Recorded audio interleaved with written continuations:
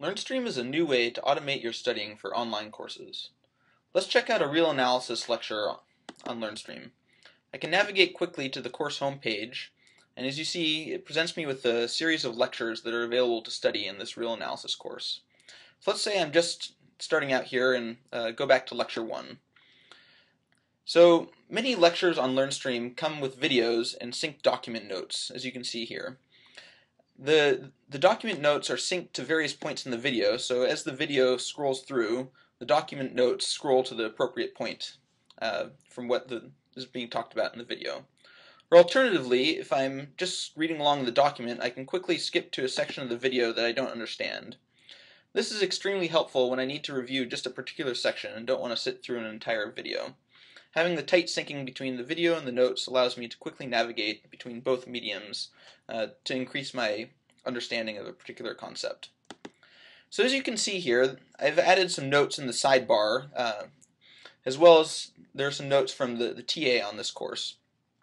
So each of these notes here can also be turned into cards that are used to review for the course.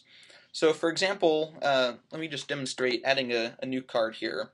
So say I had a question on, let's scroll to a good point here. So you can ask a question about what the set of rational numbers are, or how we construct the set of rational numbers. So how do we construct the rational numbers?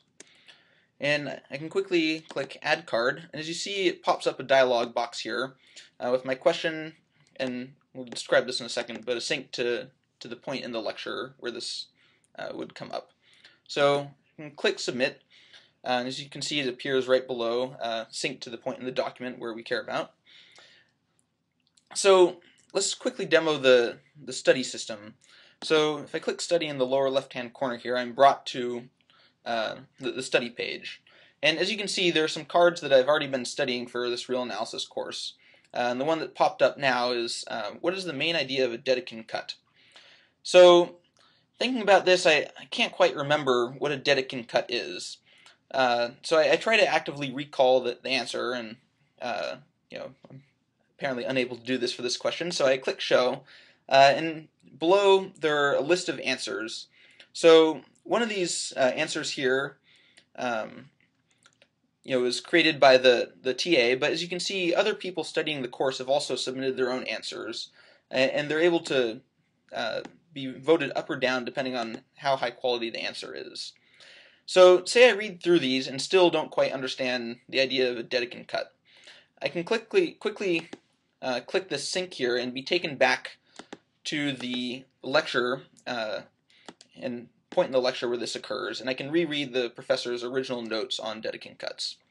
So this question, because I wasn't able to recall it, I missed. So I click Miss, and what that does is it accounts for the fact that this card is giving me a lot of difficulty in the LearnStream review system.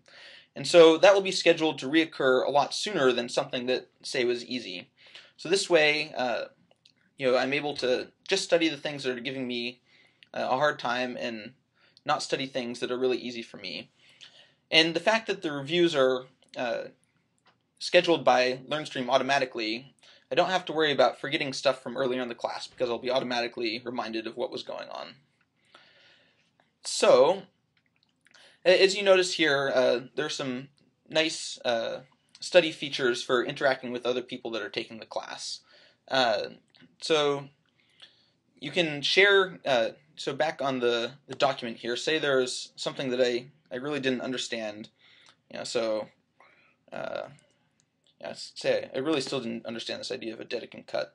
So I can say I still don't understand Dedekind cuts.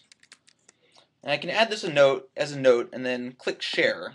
And what doing that does is it sends it out to other people that are also taking this course so that they can add comments, feedback, and I could also get help from a TA. So LearnStream is completely free to use at beta.learnstream.org. Sign up now and join the Using LearnStream course to learn about more of our features, including how to make your own courses. Thanks.